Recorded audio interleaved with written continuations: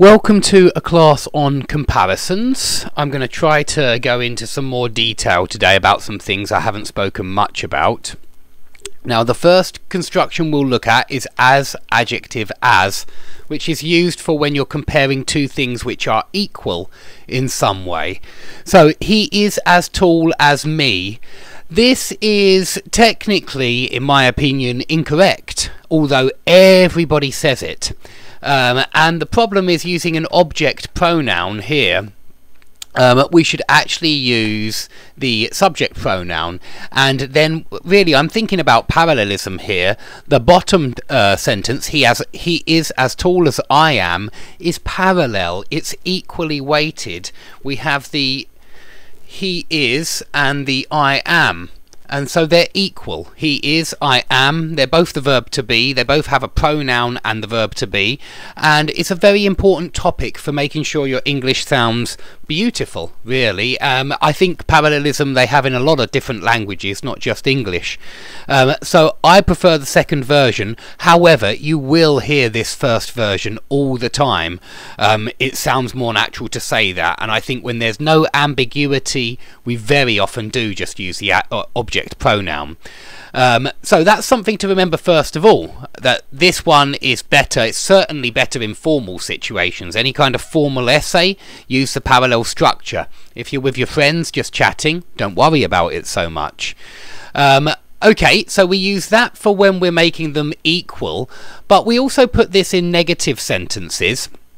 And if you read the grammar books such as Murphy or the advanced grammar such as Hewing's, they both say that it's possible to say not so adjective as instead of the not as adjective as, which I like. And I actually believe this is wrong. It doesn't sound good to me. Perhaps it's because it doesn't sound nice and parallel with so on one side of the adjective and as on the other side of the adjective. But for me, that would be much better, not as adjective as. I don't like that, even though it's in the grammar books as correct.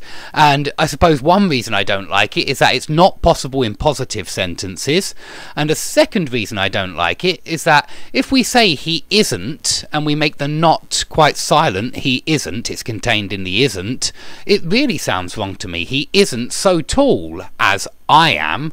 It sounds not parallel. It sounds incorrect in my opinion. I certainly wouldn't use it in any formal writing.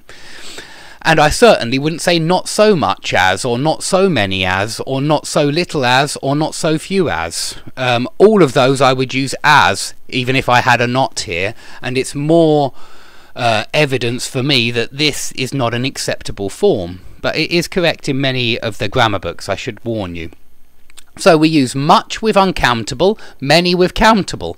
We use little with uncountable, and few with countable. So we use these for comparing quantities, yeah?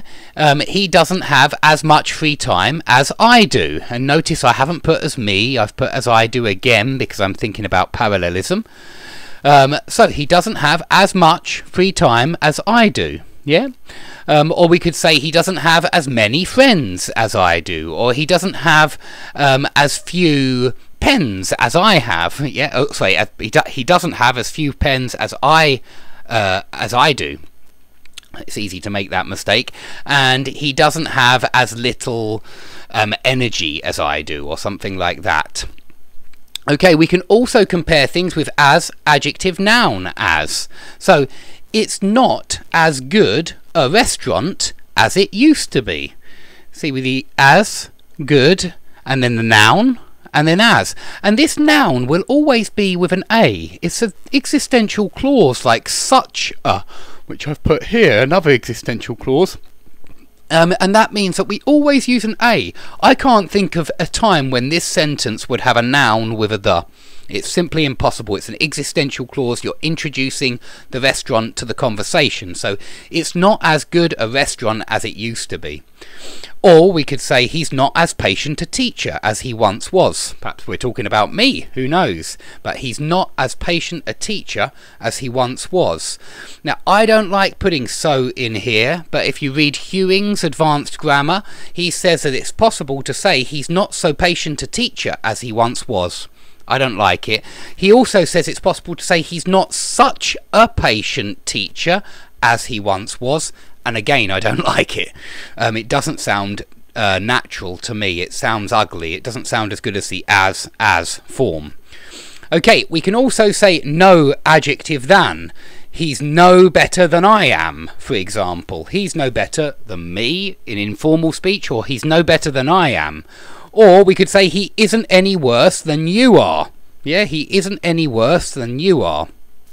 And again, I certainly wouldn't put so anywhere, but I suppose we're not doing as here. But he isn't any worse than you are. Okay, now we'll come on to so and such. I've done another lesson on this, by the way, so please, I'll put it on here as a link. Please go to that lesson if you want more information. But we use so plus adjective, full stop. That was so wonderful. That was so great. That was so awful. But we use such plus a noun, even if it's got an adjective in between. So that was such a wonderful hotel. That was such a great holiday. Yeah, he was so wonderful. He was such a wonderful guitarist. So that's the difference between those two. And please remember, it's going to always be after these kind of he was such a. It will always be a. It's an existential clause. Okay, on to these ordinary comparatives and superlatives. If we want to modify them and make them stronger or weaker, we can use slightly, barely, or a bit, meaning a little, a bit stronger, or far, a lot, or much for a lot more stronger. So he has slightly better English than I do, we could say, or we could say he has far better English than I do, and it modifies the meaning of that adjective. We could also say he has fewer pens than I do, and it must be fewer, not less. Lots of mistakes here with less. Less is uncountable, fewer is countable, and so he has fewer pens than I do, but he has less time than I do. Okay? We have very little milk because milk is uncountable, or they have a much bigger house, they have a few more cars, whatever, if you're comparing in that kind of sense. Okay, and another important thing to remember with comparisons is like versus as. Now I have another lesson on this, and in that lesson I only really spoke about how we use these words informally, because I told you in that lesson that we can use like or as plus a clause. Well, I told you that because that's what we do when we speak. We very often say sentences like this: you look like you've seen a ghost. But actually that's considered wrong in formal writing.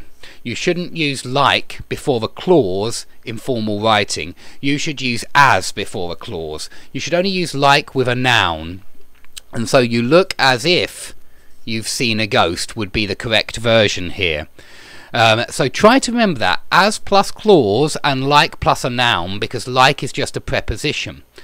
I also read, and it was on the Bristol University website, something that I haven't seen before but which sounded correct to me.